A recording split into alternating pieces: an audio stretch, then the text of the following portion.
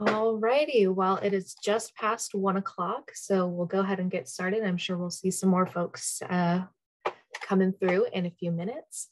But thank you so much for joining us, everybody, for this virtual Mind Walk. My name is Monica, and I'm with the Central Coast State Parks Association, or CSPA. And we're so excited to be able to have this awesome presentation from some state park environmental scientists today. As you can see here on your screen, if you want to check out that website, centralcoastparks.org/mindwalks, you can see a list of upcoming lectures as well as recordings of any past programs. They're all amazing, super fascinating, and all relevant to our Central Coast. I also wanted to acknowledge Thomas and Mary Kathryn Eltzroth. They help underwrite the MindWalks program, so we want to say thank you to them. If you want to be a supporter of the MindWalks program or another state park program, you can check out the second link that you see on your screen, centralcoastparks.org/friend, and you can become a friend of CSPA and help support awesome educational programs in our state parks. So I'm going to turn this off.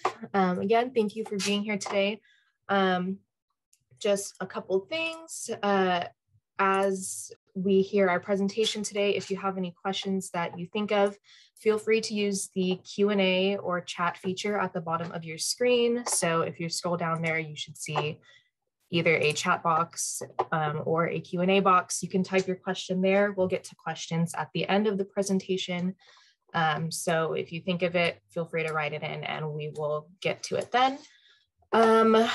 I believe that's it for housekeeping. I'll go ahead and introduce our speakers. So this virtual Mind Walk is called Restoring Native Habitats on the Central Coast, and I'm thrilled to have these awesome guest speakers here today. They're part of the environmental science team of the San Luis Obispo Coast District of California State Parks. So we have Jodi Isaacs, Kelli Carlisle, and Molly Wilson joining us. I'll start with introducing Jodi. Jodi has worked in the natural resource management field for over 30 years and currently works as an environmental scientist for California State Parks in Morro Bay, where she dedicates much of her time to habitat conservation and restoration. Over the years, Jodi has worked to restore riparian, grassland, oak, woodland, and coastal scrub habitats through California. Thanks, Jodi, for being here and all the awesome stuff you're doing. Kelli Carlisle, after graduating UC Davis with a Bachelor of Science in Ecology, Evolution, and Biodiversity, Kelli is now an environmental services intern for California State Parks in Morro Bay, focusing on invasive weeds and habitat restoration. Thank you, Kelli. And lastly, Molly Wilson. Molly is a graduate of Humboldt State University, holding a BS in Environmental Science and Management. She has been working as an environmental services intern for the San Luis Obispo Coast District of California State Parks since May of 2021. Her background includes working within the fields of environmental education, interpretation, organic farming, and she is currently focused in the field of weeds and restoration. We're so excited to have you all here. Their team is currently focused on restoration projects at Montaña de Oro State Park and Morro Bay State Park, which involves removing non-native species and collecting, propagating, and planting native species. When not restoring habitats, they're looking for new weeds, helping to monitor wildlife, and doing what it takes to protect our parks. Yay! Alrighty, I'm gonna hand it off to Jodi, and thank you again for being here, everyone. Thanks, Monica. Okay, I'm gonna start by doing the share the screen. Let's make sure, let's do this. Monica, can you hear me? Yep, you are good, and seeing your screen. How's that? There we go. Sweet, thank you. Okay, welcome everybody. We're so excited here today to share some of our two favorite projects that we've been working on. Basically, we have it split up where I'm gonna share a restoration project we've done at Morro Strand. And we'll take one I end. I can take a few questions there related to that project. And then Kelli and Molly are going to take it on and talk about a coastal bluff project that we've been working on. So that's kind of how it's going to run today. And we're and then other questions at the end of the presentation, if you have, we're more than happy to answer what we can and talk about restoration. So I'm going to just get started here. I always like to start with basically the park's mission. I mean, I'm hoping some of you are familiar with what we do at state parks.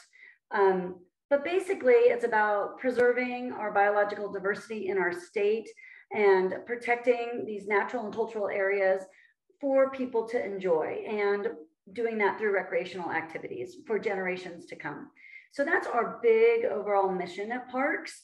You know, and we're broken up into I guess divisions, if you will. Like we have, many of you are familiar with our rangers and our visitor services, the people at the kiosk. So there's the visitor services part of parks. There's the maintenance part of parks, you know, the ones that are taking care of all our facilities.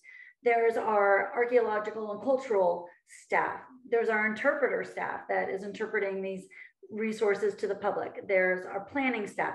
So there's lots of different areas of parks. We, Kelli, Molly, and I are part of the natural resources part of parks, and we have kind of our own mission underneath the umbrella of State Parks mission, and that is to restore, protect, and maintain representative and outstanding examples of California natural resources.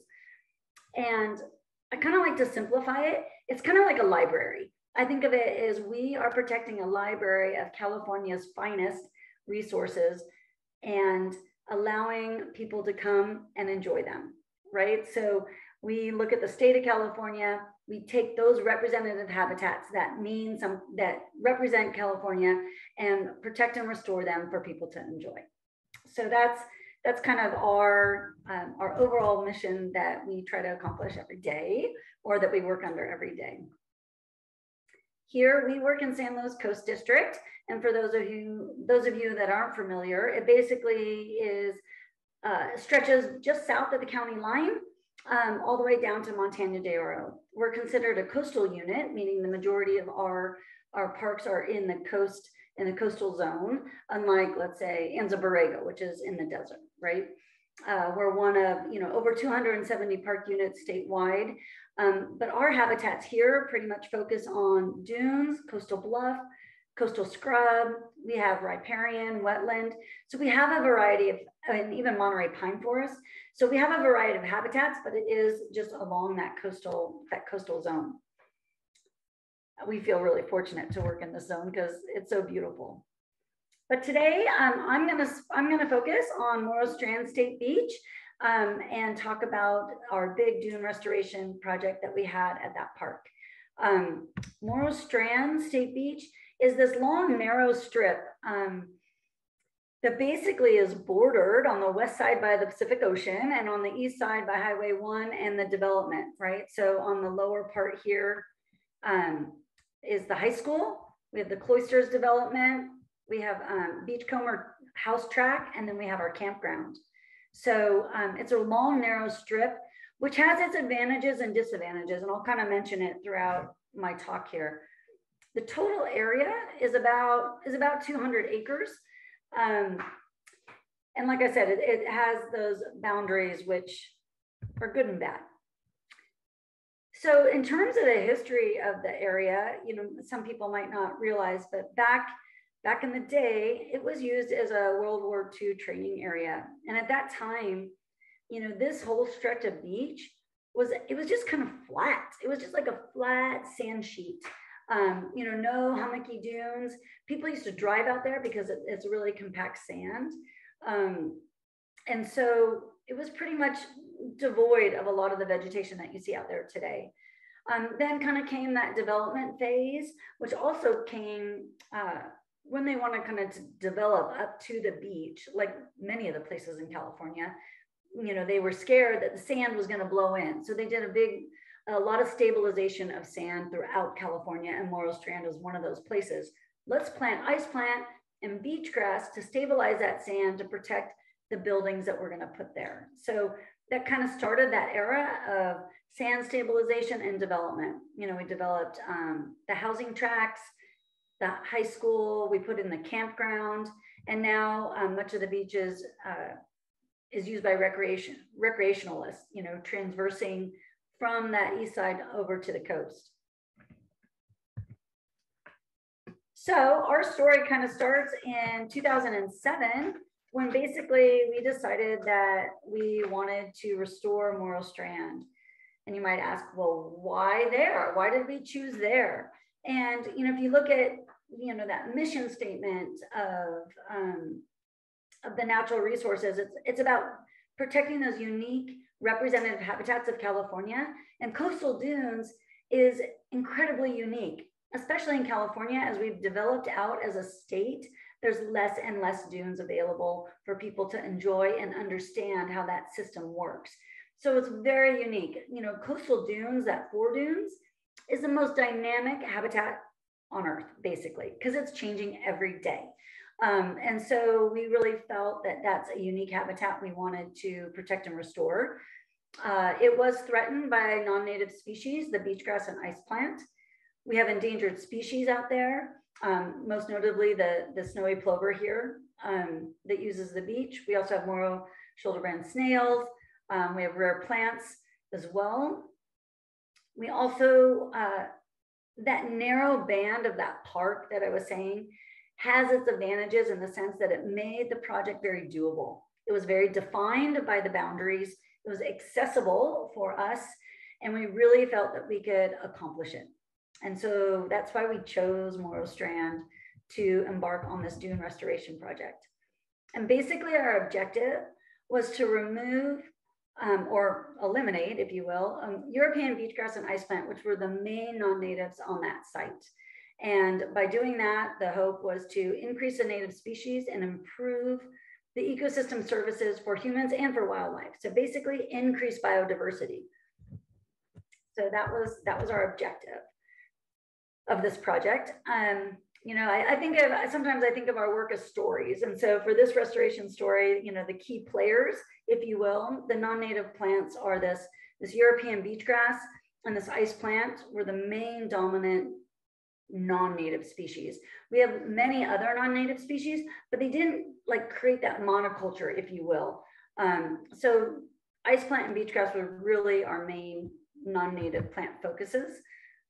And in terms of native species, we have beautiful dune specialists, I guess, if you will, our primrose, our beach burr, our California aster, all the sand verbena, wallflower, all of these were the native species that we wanted to increase by getting rid of the non-native plants.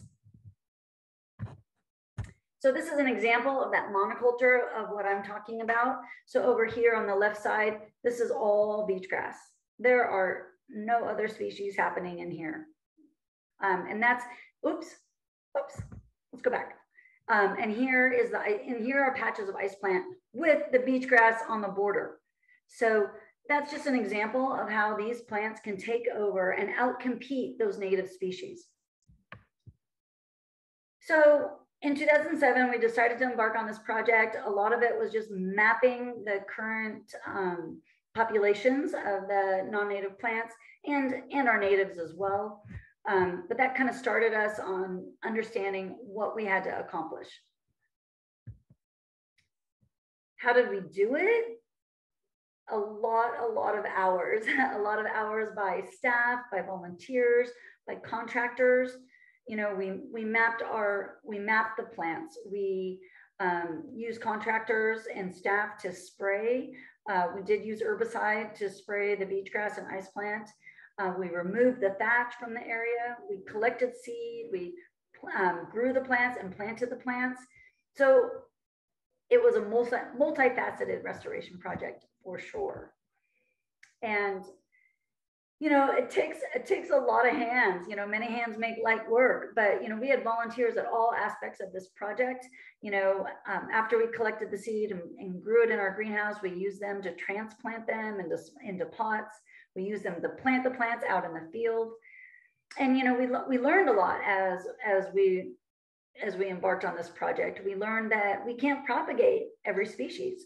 Like sand verbena, which is one of our favorite 4-dune plants, does not do well in the greenhouse, right? But we didn't know that until we learned and we tried to collect different species. We finally learned that just what we call the restoration palette, just a palette of tried and true seeds that we knew would propagate well and would outplant well, that we learned throughout the process. We learned that you can't just kill this beach grass, like by spraying it with herbicide, it does kill the plant. But what happens is it gets these big, dense layers of thatch. And being a grass, it's got that silica in it and it doesn't break down. And so we learned that we had to clear it from the sand, take these big patches of dead beach grass and open up the sand so that those native seeds that are beneath it could have that heat in the sun to germinate. So these were all lessons we learned as we went on. And there was definitely challenges for sure. I think one of the biggest challenges is the long-term commitment that it really takes. This is not something that you can do in a day, in a year even. You can do parts of it, but it is that sustained effort over time to make it successful. So that's one of the biggest challenges, is having that long-term commitment. That the narrowness of this park, and that the fact that we have like 8 access corridors, getting like people from the development to the beach. All those corridors are vector areas for weeds to come in. So weeds are constantly coming into this park and they're never gone. So that's another challenge.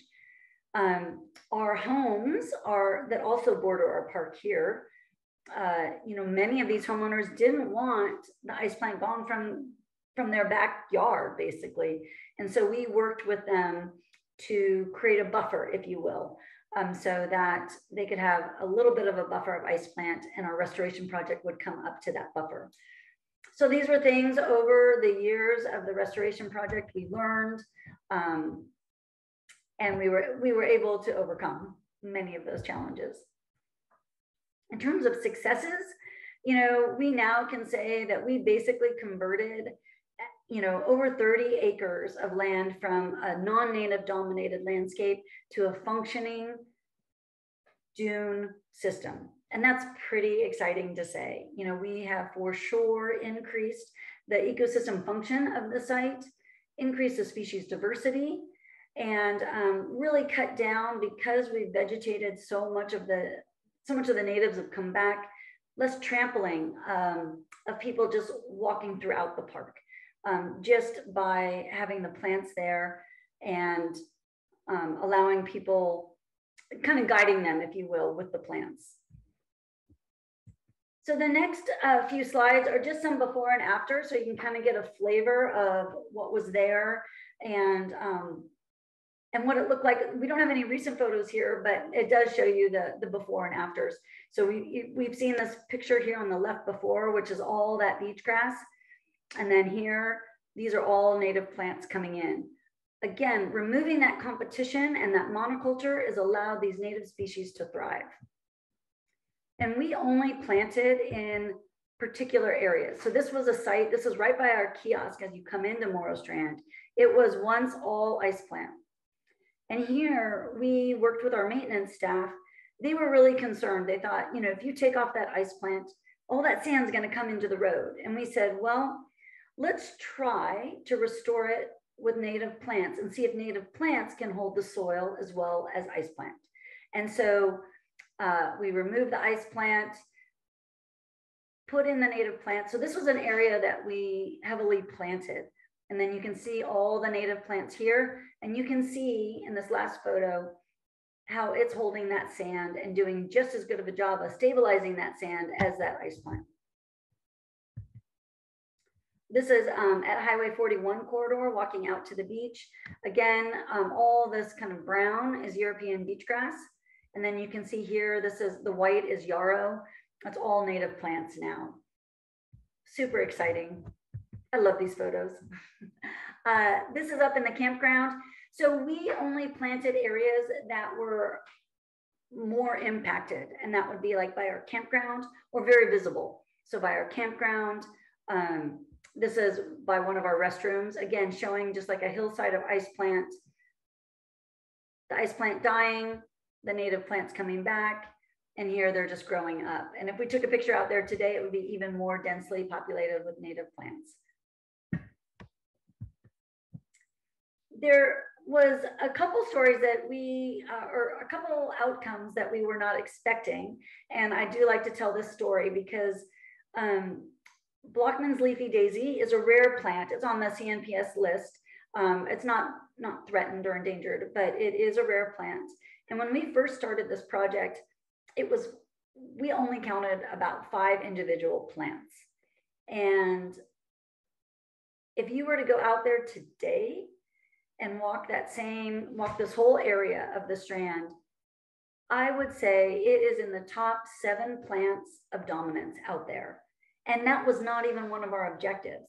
So here, again, by removing those non-native plants, that competition that it had on that site, and allowing these native space, they were able to basically restore on their own. We did try to propagate this in our greenhouse, and we couldn't propagate it. It did not do well in the greenhouse. So all of that growth and expansion of that population was because of seeds that were already in the soil, but just needed a chance to thrive. So that's a huge success, and one that wasn't necessarily our objective, which was exciting. This is the last slide. And this was actually what my coworker gave it to me and found it, I don't know, on social media or something. Someone took it with a drone, but it just makes me so happy. If we think back in the World War II days, this was one flat dune sheet, basically from the ocean, to the left of this photo, all the way out. But now, going back to our mission of state parks, this is exactly what we were looking for, to show Californians and people that visit our state. This is a functioning dune system. You have your sandy beach. You have your active foredunes. These are our foredunes that are constantly moving, constantly in motion. You have our back dunes, which are more vegetated now, thanks to removing the beach grass. And then just out of this photo, we have dune swale, which is a wetland area that holds water pretty much a lot of time. I mean, most of the year when we have rain. So this basically, this gradient of dune is quintessential example of coastal dunes in California. So it just made me really happy. It's what I like to end on. And so, we now just maintain the site. We go through the site a couple times a year because we do have to go through and get other weeds or resprouts of those. But basically, this project has been converted, and we're proud to share it. So that's it for my portion. I think Monica will open it up for a couple questions, and then Kelli and Molly will take us to Montaña de Oro. Perfect. Yes, I see 3 questions that came in. I think we'll ask the first 2, and the last question I think would probably be better for the end. Okay. So we have one question that came up while you were discussing the beach grass. How and where did you dispose of the non-native species that were removed? That's a great question.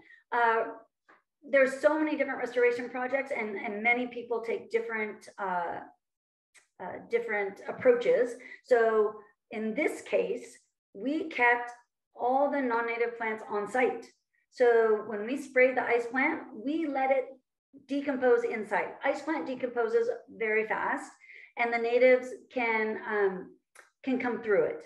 The beach grass, we basically made piles.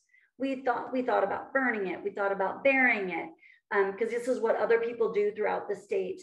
In our case, we were able to just pile it and create these pockets of native diversity.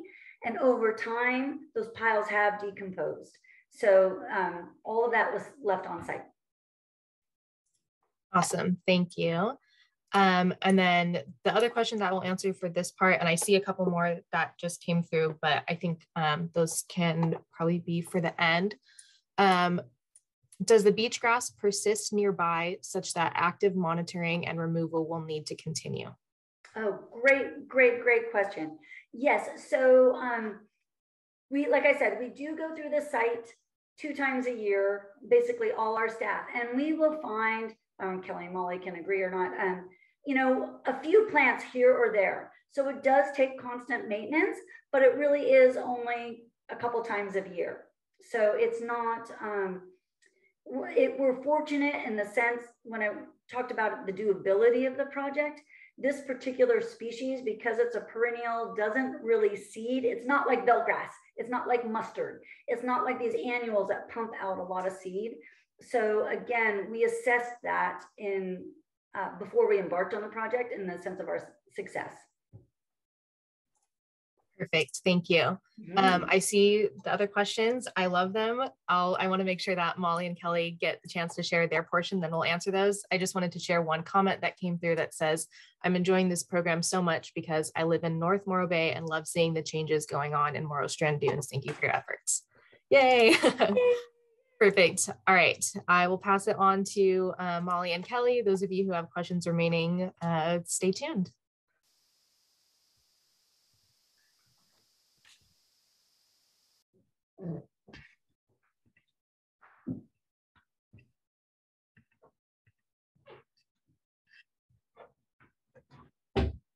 All right, I think, oh, start it over, hold on.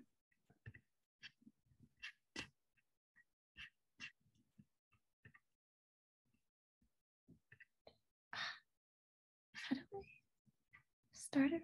There we go, there we go. Okay, hi everybody.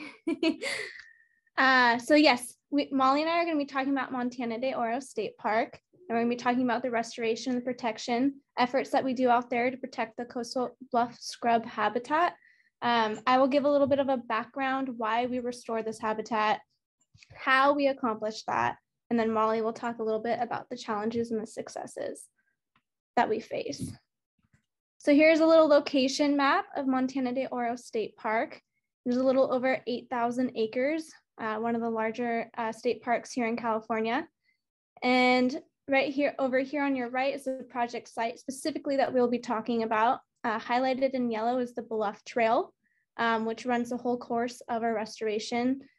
We work more on the west side of that trail along the bluffs.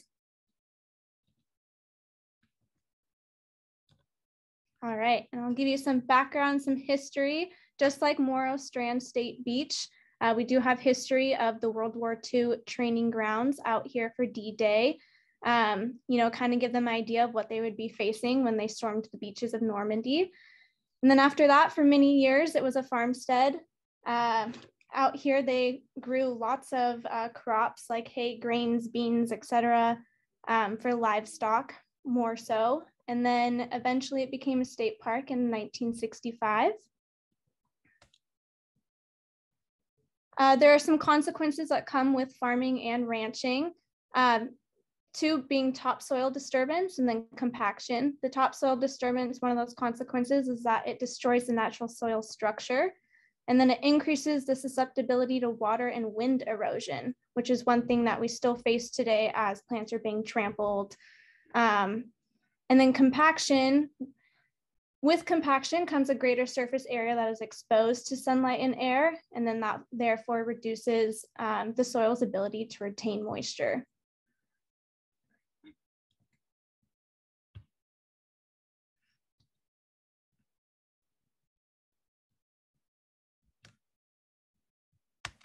Oh, it looks like I am having a lag on my computer. Here is some images back in the day in 1965 when we inherited the park of the farmed terrace to kind of give you an idea of what it looked like before our efforts started. And then now if you go out there and visit the park yourself, you could see a tremendous difference. Our story really begins in 2013. It's when our restoration efforts really began there on the bluff side. With bluff erosion came a lot of safety concerns because the bluff was starting, to fall in. And so we moved it back and we made it ADA compliant. So it's about 10 to 12 feet wide. The trail runs about 2.4 miles. It's kind of one just straight line, and then you'd have to loop all the way back, making it almost close to 5 miles in loop. And then after the construction, that's what kind of came in with our revegetation of those native species.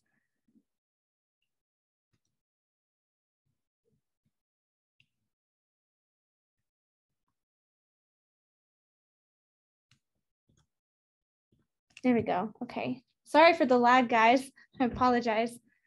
So why do we restore the Coastal Bluff Scrub? It is a very popular trail. We're getting an increase of visitors, especially with the pandemic ever since.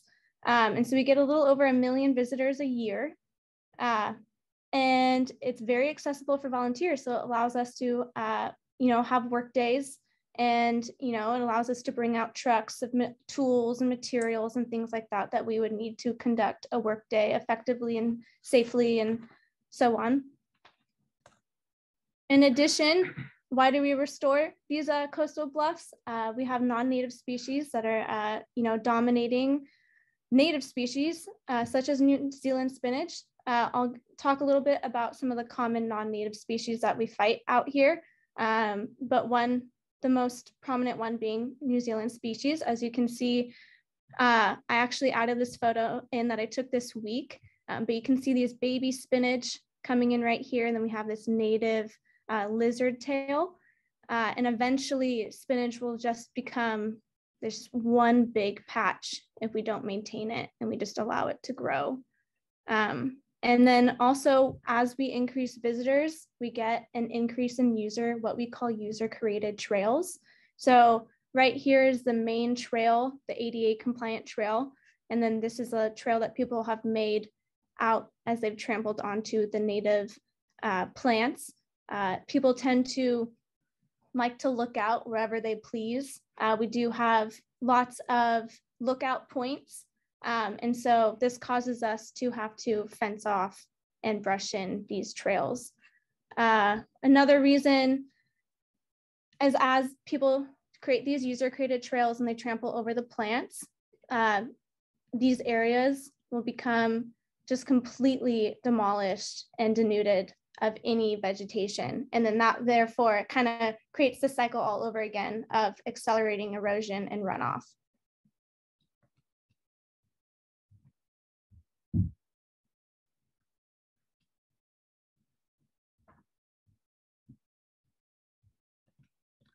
There we go. Okay, so I'm going to talk about some non-native plants that we treat and control out at Montaña de Oro. New Zealand spinach, which I've already mentioned. Another one is the 2 types of mustard that we commonly see out there, black mustard and common mustard.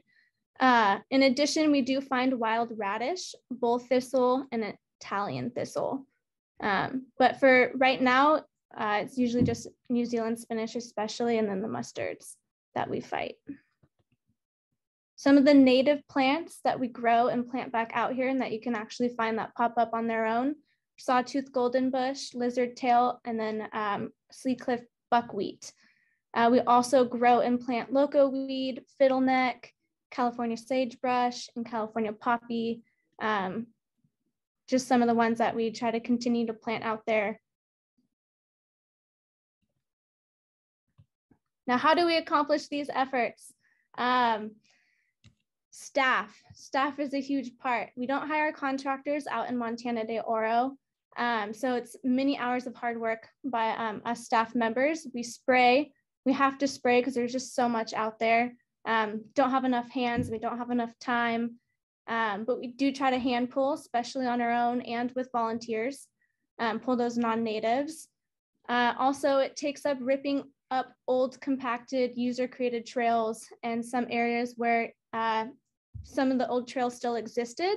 Last year in this photo right here, there was an old trail, and so we're kind of like pickaxing at it, try to, fluff it up a bit to disguise it, and then brush it in and hopefully plant more plants, spread some seed, just to fill in those areas, and then also fenced it off. And so far right now, if you go out there, you can't even see it. It's very disguised. These are just some images, just like the last one on the last slide, to show you us kind of showing you how we brush it in with some dead vegetation. And in turn, this helps protect the native habitat and just aims to eliminate those unwanted trails. Also, staff here, we collect the native seed straight from Montaña de Oro, from the plots that we want to plant them back in. So we collect the seed, we grow them in our local greenhouse here in Morro Bay. And then once they're established enough, we go back out into Montaña de Oro and plant them on those user created trails, all those plots where we feel that they could, use more native plants, because the more native plants that we have, we hope that once we get enough of those species, they can outcompete the invasives on their own, and we won't have to maintain the plots as much. So we're just helping them along, and hopefully they can succeed on their own. And in addition to staff, volunteers. Some images here are from some of the first efforts out on the bluff trail. First, we had to remove all of that biomass of the invasive weeds like New Zealand spinach and mustard, and really get all of those out of the way. And then that's when we could come in and plant with native species. They were able to fill 4 20-yard dumpsters, which is huge. Just thinking about that, that's a lot of biomass of weeds. And then Earth Day is a huge event that we have or had every year until the pandemic, and we're actually going to resume that this year, which is super exciting. And that's often funded by the Park Foundation in partnership with the PG&E. And so far for the Bluff Trail, we have up to 3,000 volunteer hours. And if you go out there now, you can really see where the effort's gone in back from, just those farm terrace to what it looks like now. So it definitely takes a village. It does. And then I'm gonna leave it to Molly to talk about challenges and successes, and also a little bit about what else we do here at parks and park programs. Slide right in here. Hello, everybody. I'm Molly. So taking this talk now to discussing the challenges and learnings that we've faced while working on the Bluff Trail at Montaña de Oro. As you can see here on the bullet points, we have listed, and Kelli and Jodi have talked about how we've had a huge increase in visitors to our park, which is great. Everybody's getting outside, enjoying their public spaces, but that does present us with some new issues that we have to learn how to manage.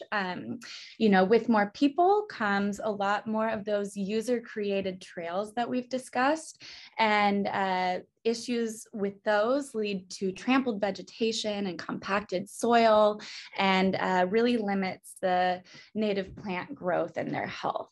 So on top of that, we just have to keep on top of those weeds. You can't pull a weed and be done with it. They have seasonality, they lay their seeds, and those are now part of the seed bank, and we have to continue to deal with that, go back year after year to try and get those freshly sprouting weeds. And we manage those in a number of different ways, whether that's through hand pulling or through chemical usage, but it all takes time and planning and a lot of attention. So with that, we also have to deal with, the intricate details of intertwined native and non-native plants. It's not as simple as the natives grow here and the non-natives grow somewhere else. Sometimes they're growing right up in each other, and then we have to really, decide how to manage that, if it's worth, applying chemicals and potentially losing a few natives so that, we could take more strides forward in the future with planting more native plants and laying out more seed. And it's really about figuring out what formula works best. But in the photos that you can see here, this is along the Bluff Trail, and we've got a nicely vegetated area with some symbolic fencing on the left side here, so that keeps out park visitors, leaves that space just for the plants. The photo in the middle there shows that our park is visited, by a lot of visitors each year. We have to make space for the people to enjoy the trails as well as the plants and the animals. And then on the far right, I have a photo of a user-created trail with the symbolic fencing that has been damaged somehow. And so it looks like an open invitation for people to walk out. However, that is high on the list of spots that we need to restore. So on to the next slide here. Here's a picture of native and non-native plants intertwined. So in the red circle there, if you can see, this is why I always say that I Spy is a great training for, those books are great to train your eye to try to find the invasive plants in with the natives. So we have New Zealand spinach growing here along with some, I believe that's Hazardia and some Dudleya there. And it is crazy how it can camouflage itself and just be on that same palette of green as all the other plants that are native to the Bluff Trail there. So it really takes a trained eye, a lot of time and patience. On to the next slide here. So part of the challenges here and learnings are what we do to restore this area and the user created trails. We'll sow seed that we spend time collecting out on the Bluff Trail, and then we wait for the right season until we get rain to start to sow that seed back into those spots that have been heavily trampled. And, it takes managing our time right. It takes a crew of people. It takes elbow grease and the right tools. And, figuring out how to align that sowing of seed with the seasons and the rain.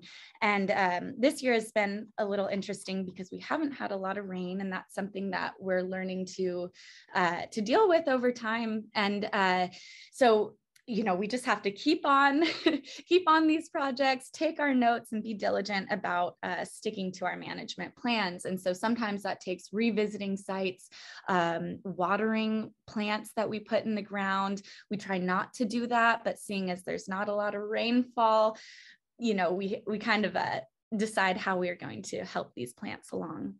So on to the next slide here. Another one of the challenges here, which is kind of a fun and exciting challenges.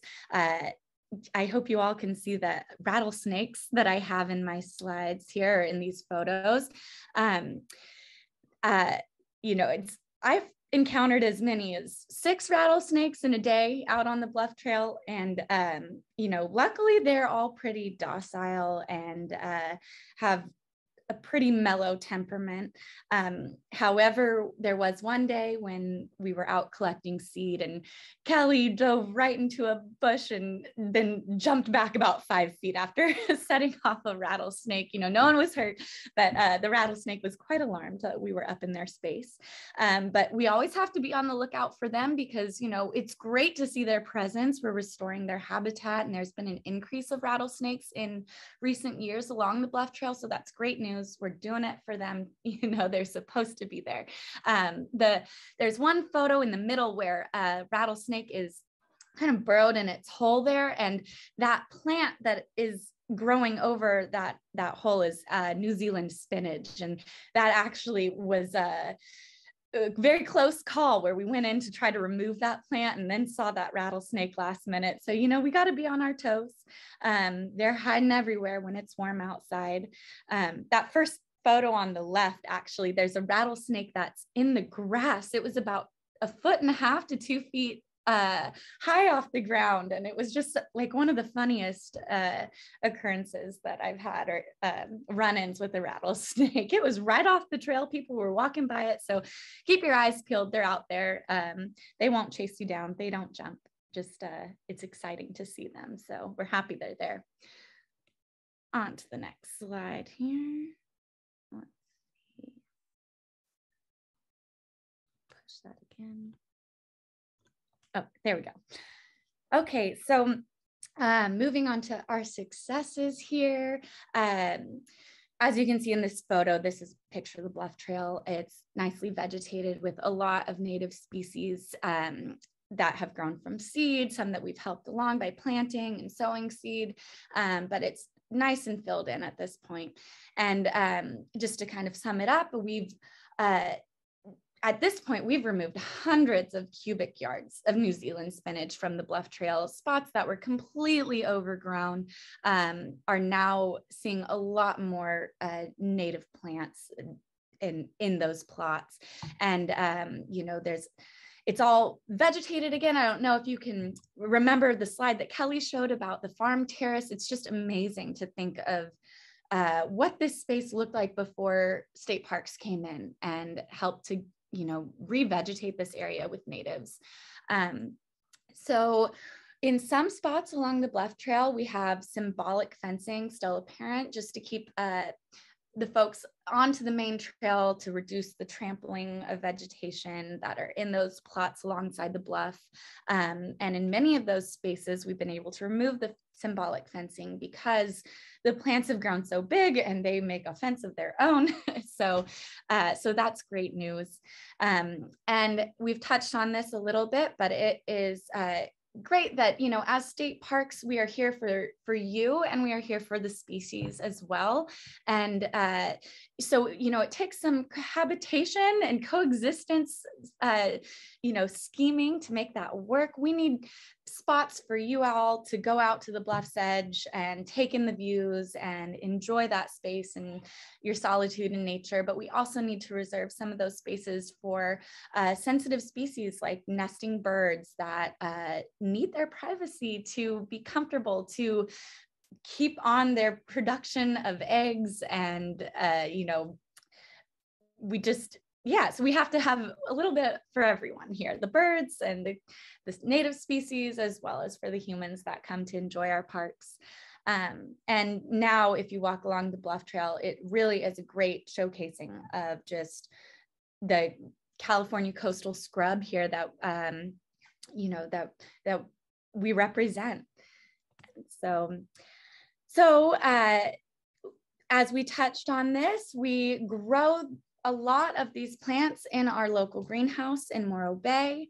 That comes with its own set of challenges, from collecting the seed, being on top of the plants when it is their season to produce these seeds, making sure that we have it fit in our schedules to go and collect and to save them appropriately, to sow them on time, working with the seasons, making sure we have enough soil and nutrients, and our soil has the right nutrients available for these plants. We've ran into a couple issues this year, but we're working it out. We've been able to grow a lot of plants that we've gotten in the ground so far this planting season. So that's great, but it all takes planning and time, and we have to stick with it. And from the greenhouse to the truck bed to the Bluff Trail and in the ground, that's what we do here, and it's a lot of fun. It's really rewarding to see them go in the ground. So here we have a few before and after photos of the Bluff Trail in years past, and you can see how sparse it was on the left to now it's got that vegetation. And this was last year. There's even more growing now. So I highly recommend you go out there and just, look in awe at all the wonderful native plants that are thriving out there. Another one, this is really great, right along this first portion of the Bluff Trail. You can just see how many plants have come back and revegetated that space. They're thriving there. One more. Don't want to click that too many times.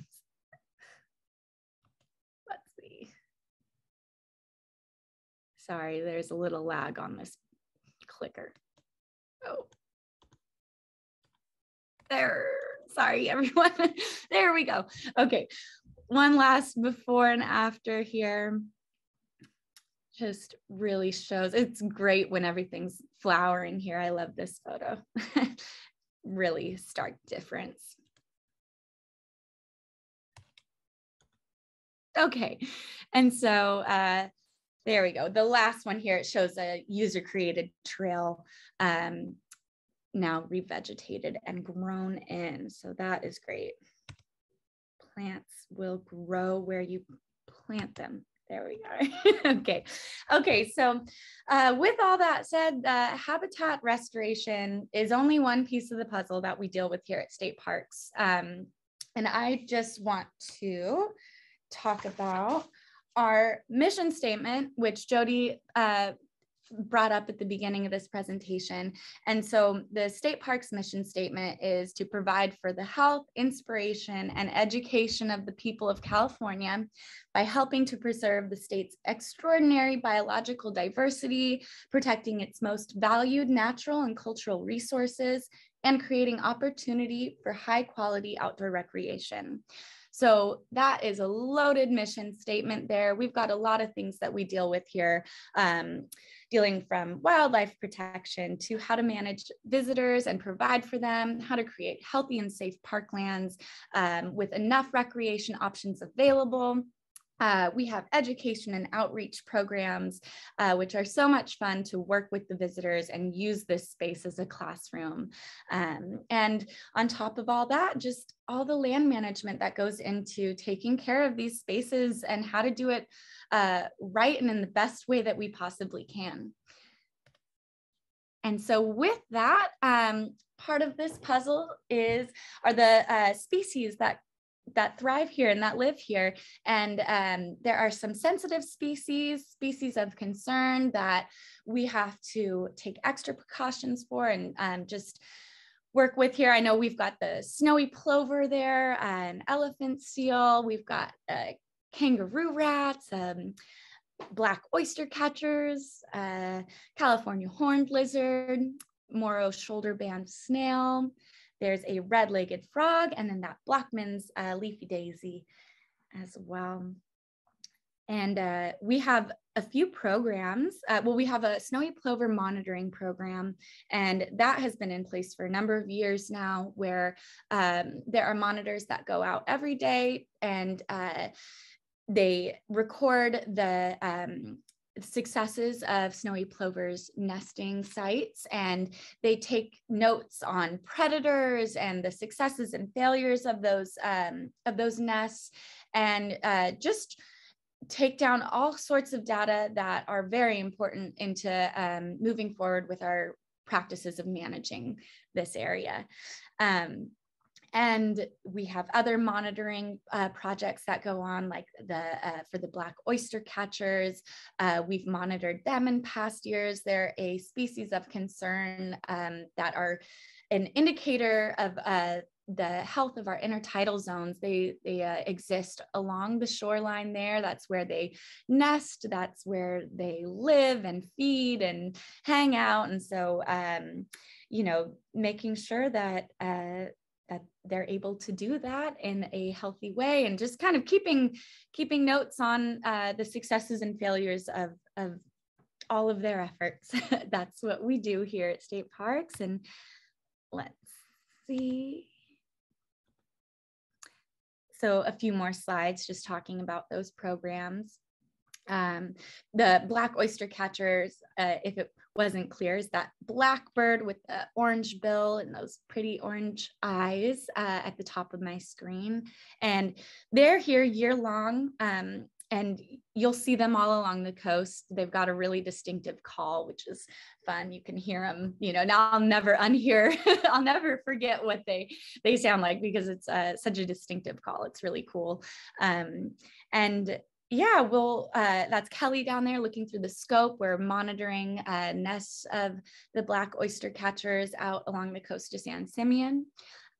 Snowy plovers, of course, so tiny and cute. And then here in the bottom right of the screen, we have a picture of our MAPS station, a banding station, and MAPS stands for Monitoring Avian Productivity and Survivorship. And it's actually a continent-wide collaborative program that is spanned between public agencies and non-governmental groups and individuals that add data to this, this program going on.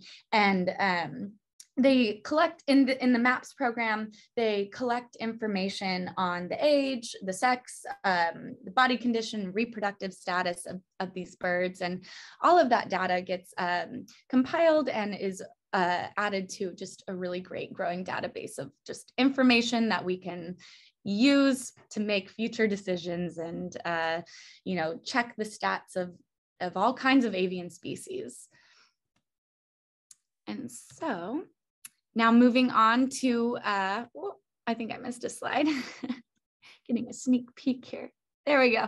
Okay, we have forestry and fire as well. And that, Kelli and I and Jodi, we mainly work in the weeds and restoration program. We have a separate program that deals with forestry and fire. So I'm not the expert on this, but I can show you some fun pictures of what goes on and tell you a little bit about the prescribed burns that we do in our park to reduce fuels and to look at the health of the forests that are within our district as well.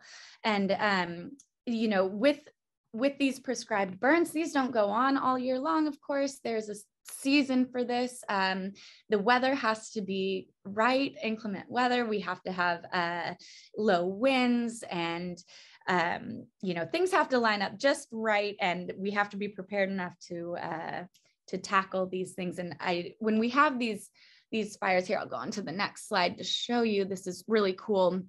This is pile burning at Montaña de Oro. And so when we have these fires happen at Montaña de Oro or other places within the park, our forestry program is really good about keeping people on the job and overnight keeping an eye on the fires, making sure that things don't get out of hand. And we always have a presence there to make sure that you know, this is seen through all the way to the end. And this is to reduce the fuels being leaf litter and other biomass that accumulate on the ground. And so you can see how much of it is just burning up right now. And it's to reduce the impact if a wildfire were to roll through this neck of the woods. It would hopefully not be as high intensity. There are challenges that come along with this too. You know, like I mentioned, the weather has to be right. We have to have the right amount of people. We have to make sure that, you know, I don't know if many of you are thinking this, but the monarch butterflies love eucalyptus trees, and that's what is burning right here in these photos. And we actually have to go out and make sure that monarchs are not present in the sites for burn days because they react to the smoke from the piles. And so we go out and check on all levels to make sure that we are using our best management practices to make sure that things run smoothly and according to plan. It's really beautiful. Look at that campfire right by the ocean there. They have a great view. All right. And so just an ending statement that parks are here to protect and enhance representative habitats and the species that rely on them and for the people to enjoy for generations. So go out there, get outside, enjoy the trails that we have in our parks. We tend them for the species and for you. Yeah, it's go on and enjoy some trails. They're beautiful ones out there. And this is also, I want to take this chance to invite you all to join us for Earth Day. This is a really big volunteer day that we have every year, except for throughout the pandemic. We took a couple years off, but we are resuming that this year, and that'll happen on April 23rd. And if you would like to know more about that or get signed up to be on a volunteer list, I have added Jodi Isaacs' email, and you can go ahead and just send her a brief email. And in time, as we get on top of dealing with the specifics, we will get you more information. So yeah, thank you very much. I'm going to go ahead and close out here, bring this back to Monica, probably open it up for some questions. Yeah, thank you. Awesome. Thank you so much. That was fantastic, Jodi, Molly, and Kelli. So wonderful. I feel like everyone who visits our park should listen to this presentation. It's so important and so fascinating. So thank you for all the work that you do. We do have a handful of questions in here, and before we start them, I just want to mention if any of our attendees need to close out of the window, the presentation has been recorded and there will be a way for you to watch it later. It will be up on YouTube next week, but stick around for the questions because there's some fantastic ones in here. You mentioned volunteering, and we have a couple questions about that. Do you have any opportunities that are more like long-term as opposed to, I know you mentioned Earth Day, but what are some ways for folks who are interested in doing restoration work to volunteer with you? Who wants to go? Yeah, do you want me to do that? Yeah, Jodi, that's a Jodi question. Yeah, we are currently building that program. So we have some long-term volunteer programs right now. We have roving volunteers that do interpretive work in our parks. We have sea life stewards that do some kayaking. But in terms of long-term restoration volunteers, we don't have a current program. So that we're trying to work with our volunteer coordinator, who's Robin Chase, to try to develop something like that. But right now we don't have a program right yet. So folks should definitely sign up for Earth Day just to get their foot in the door. Yeah.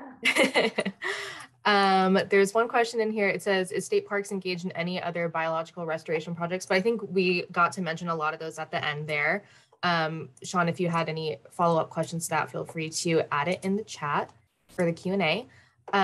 Vicky from the Elfin Forest would like to know, how deep did the ice plant mat go and how did you dig it up? I believe that was in reference to Morro Strand. Right.